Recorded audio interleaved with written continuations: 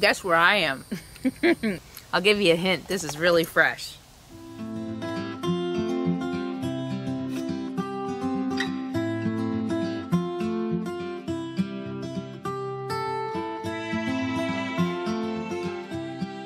One of the prettiest settings I've ever had for a camp, I do believe. I've had camps with better views, but as far as a setting for camp, this is pretty gorgeous, I will admit. Welcome to Georgia. We are in National Forest, but right behind me, I don't know, maybe 100 yards, probably maybe 50 yards is a road, and it gets pretty busy certain times of the day, so if I be quiet a minute, you'll probably be able to hear it.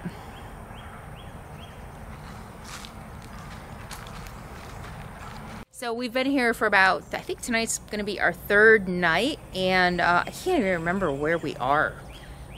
Oconee National Forest, outside of Buckhead. We're Buckhead, Georgia, and I think we're like 50 miles maybe east of Atlanta, and we were back there for a couple of nights, and a ranger came by today and said we had to move. He said technically we couldn't camp out there, although there were no signs or anything. It is some wildlife area, and somebody was supposed to come in today and spray the grass, weed killer or whatever, so he asked us to move. So we're here under the tree, which is beautiful, and would have preferred to be under here, except that of course we both need solar to power our rigs, so we were out in the wide open.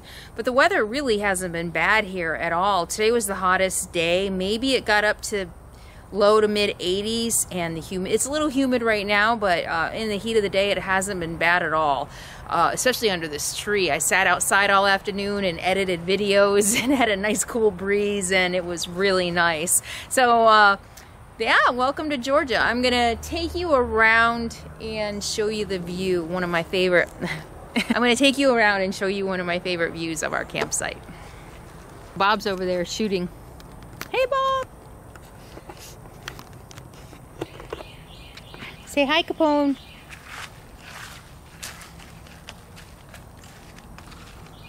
Wanna say hi? We just got back from a walk.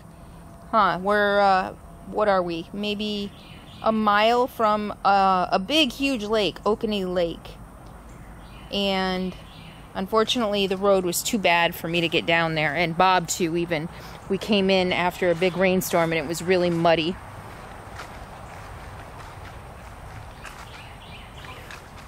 And I'm not comfortable with Capone being too close to the water anyway. I am worried about alligators, especially something big like that.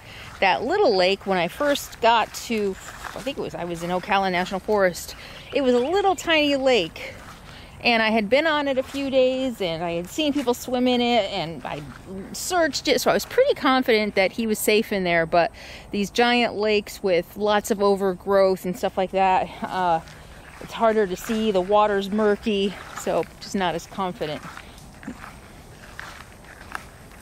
Look at that view though. How's that for a camp? Pretty nice, huh? So we're leaving tomorrow, heading up toward Asheville, North Carolina. Go see your buddy Cody and Bob. Go see Bob. No, he probably needs water. You want to get a drink? So you can see Bob going out to the main road right there. Oh, and across the road is a train, which conveniently goes by every night at like, I don't know, 2 or 3 o'clock in the morning. First night we were here, it woke me up. Last night I might have heard it, but I'm not sure it really woke me up. I don't know if that makes any sense. So maybe it was like midnight.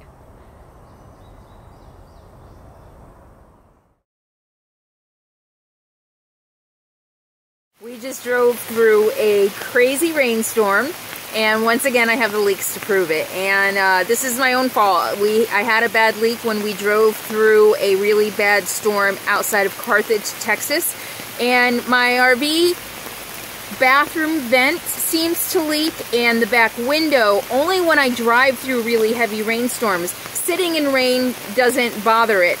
And I waited too long when we were traveling. I couldn't fix it because we were traveling every day and I wasn't in one spot long enough to fix it. And I just kept putting it off. But I do have the materials with me. I do plan on fixing it now that we can stay put for a couple of days. But this one caused a lot more damage than even the first one. I've got, I mean, it was a deluge. It was a flood of water underneath my laminate floors, so I'm trying to get those dried out. And the mattress needs to be dried out. It got really wet, soaking through the back window. And we can stay here a couple of days. I have all the decor and everything I need to get my roof repairs done and check out my vent and see what needs to be done about that. I'm going to be repairing my roof and showing you how Carolyn does it, just like everything.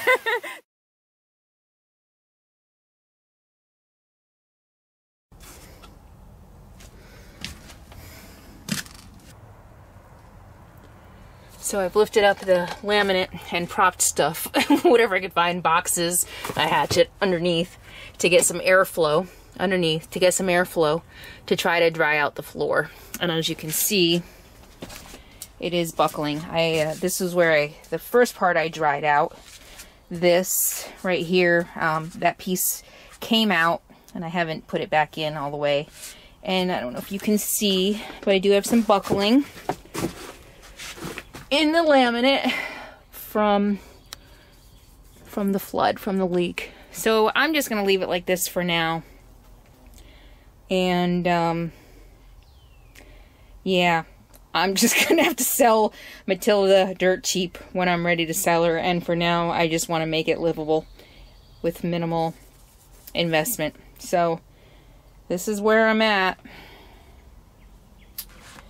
Still drying it out. I had dried it almost in 2 phases. I wanted to dry out between the laminate and the liner because it was really wet there, and I thought, you know, the laminate being plastic, there would be, it doesn't breathe, so plastic on plastic, I thought that would be the best breeding ground for mold.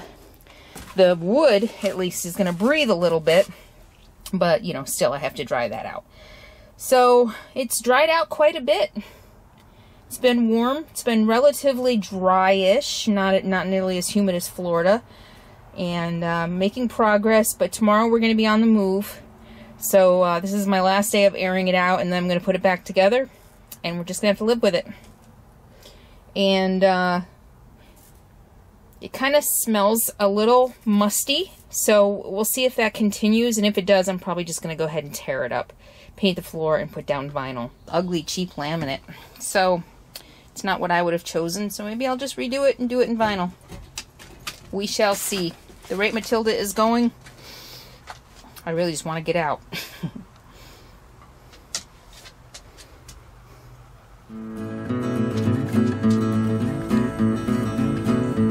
See you on the road.